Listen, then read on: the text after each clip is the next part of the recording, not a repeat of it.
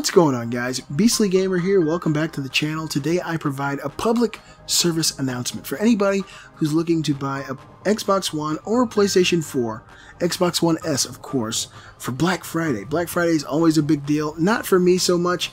I like to stay at home and watch the sparks fly, and usually by Black Friday I've bought enough crap that I don't need to get out and buy anything else. Like this year I bought a gaming PC.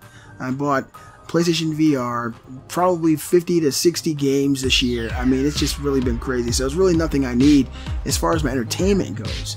I'm looking forward to getting PlayStation Pro at some point, probably not for Black Friday, and upgrading my 60-inch smart TV to a 4K at some point.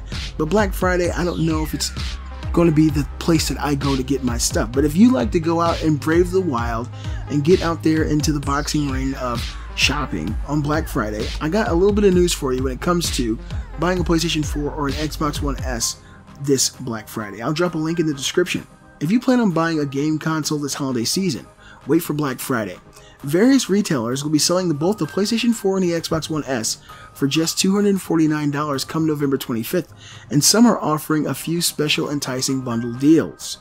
According to a leaked flyer, Sam's Club will be offering the PlayStation 4 Uncharted 4 bundle for $249 for a total savings of $50.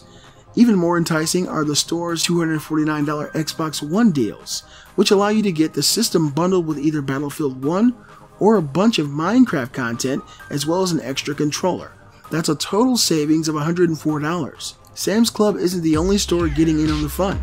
Dell.com will have an even better Xbox One S deal, allowing you to get the Battlefield 1 bundle, an extra controller, and Gears of War 4 for just $249. Geez, that's great.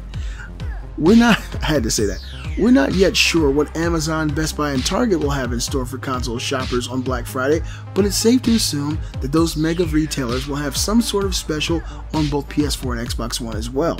It's worth noting that the older, chunkier Xbox One is already available for $249 with a free game, and will likely get even cheaper on Black Friday. Sony is launching its 4K-ready PS4 Pro next week for $399, though you probably won't find many discounts on the newer, more powerful console. So, if you're looking to get out there and save some money, I would probably, if I had to look at these deals alone, the Dell.com deal where you get Battlefield 1 bundle, an extra controller, and Gears of War 4 for $249, it makes me want to slam my Xbox One on the ground because that deal is really incredible. I paid $340 for my Xbox One, and I got, well, did I get, yes I did, I got Halo Master Chief Collection with it, which is still, I guess for its time, it's a year ago, it was still a good deal.